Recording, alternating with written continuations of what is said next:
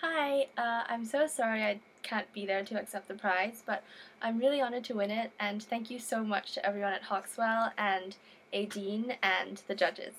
Yeah.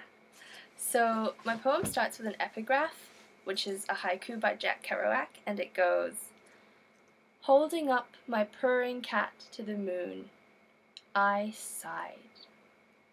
So this is Dead Ends, and it's for my beloved cat who got a terminal disease a few years ago. Rove over sky and sill, and then the eye catches the backlit tips of your ears, the afternoon folded into their pockets.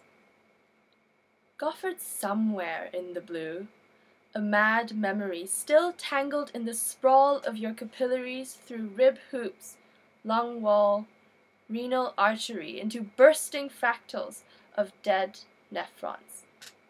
A bloodwork, spun from urea, creatinine, high numbers, inferred ends of sentences. I remember night floods, fluorescent moons, the pallor of roan fur, your bare ammonite spine. A drip bag midair, and unspooling into trickled drops, thumb and finger, a trembly splinter glinting commutation?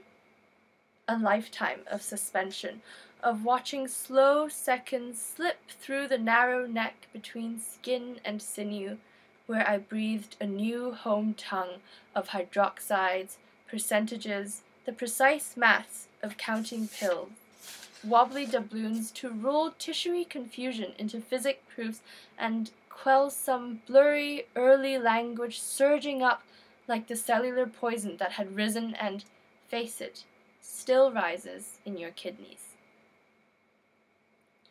But I am learning to catch the moments when time runs into itself like wrinkled skin and everything shrinks, shrinks, shrinks, and opens, like a clear sky to an infinite now, to you in your sublunary sleep, facing the sun.